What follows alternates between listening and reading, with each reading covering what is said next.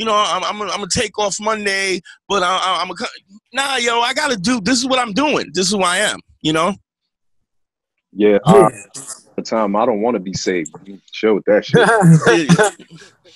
Shout out to Cole. I'm saying, like, I've been in some form of adult entertainment for 20 years. You know what I'm saying? It's not gonna change. Right. If I wasn't on the camera, I'll still probably be, producing, directing, writing.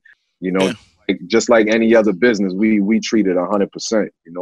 So I feel what you're saying though, because it's like when you are your business, whether it's comedy, porn, music, you run a bagel shop. If you are your business, you have to put an extreme amount of time into it.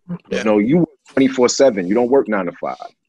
So if somebody's not on board with your vision and they're holding you back from making your money, that's a very unsexy quality to have in a partner. Like, I ain't trying to no more. Yeah. And then the thing is, I used to say this, back in the day, I used to say, a woman falls in love with you for everything that you are. She spends the rest of the relationship trying to change you into everything that you're not. And if she succeeds, she'll dump you for the guy who is what you were in the first place. They hate you for what you are.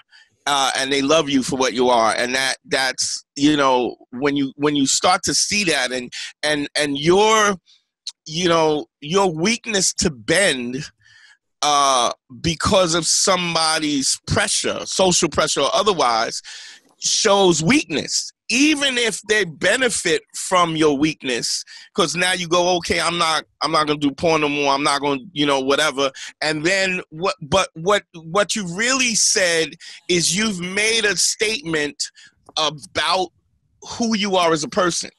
You're a person that has no conviction. It's a person that has no credibility.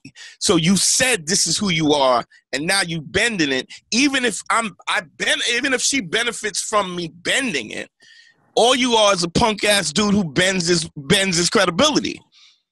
I don't think that that's a quality that's just reserved to women. I think there are men. No, I agree. Women constantly, but I also think any relationship that you have, y'all should add on to one another.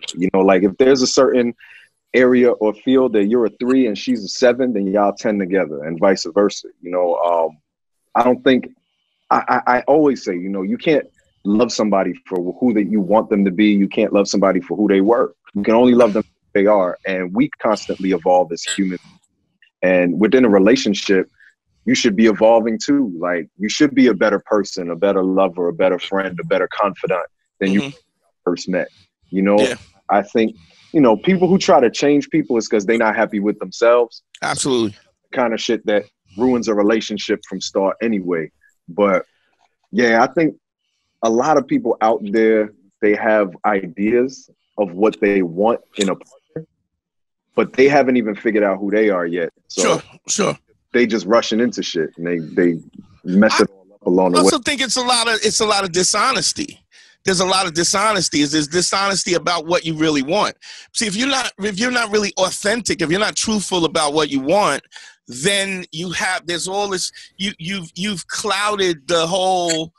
You've clouded the direction. If you're moving in the direction, first of all, I think you have to figure out if you're trying to find happiness, what the destination for your happiness is. You got to be honest about that. And being honest about it is a lot of times it's the hardest thing. There's jealousy, there's insecurity, and I think, with a lot of squares, the jealousy and its insecurity becomes it's sort of like it has a lot to do with sex and that kind of intimacy and just want to control. But I think the same, like we've interviewed a lot of porn stars, and a lot of them are, and I guess it's not just porn stars, it's just grossly insecure. Man score 202.